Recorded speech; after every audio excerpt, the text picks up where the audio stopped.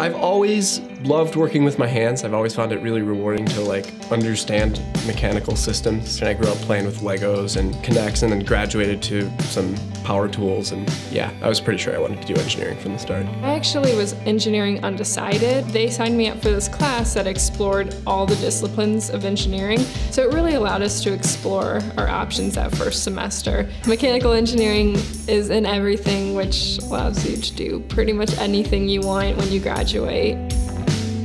SLU was like the perfect size. Big enough where you didn't feel like you saw everyone all the time, but small enough where you could get to know people. I really appreciated the personal connection that you get with the professor. They really want to get to know undergraduate students, and that's how you're going to get letters of recommendation that are going to help you get in the industry. For mechanical engineering, you're with the same 30 people or so. They do become family. You joke around with them, you have a good time with them, but you all are here for the common goal. I participate in the parks racing team. If I had joined a similar team at the larger university, chances are I would have been put on some sub-team of a sub-team and done very little work, and maybe senior year gotten to touch the car. I've been doing the type of engineering development and product validation that you would probably be doing in an industry job.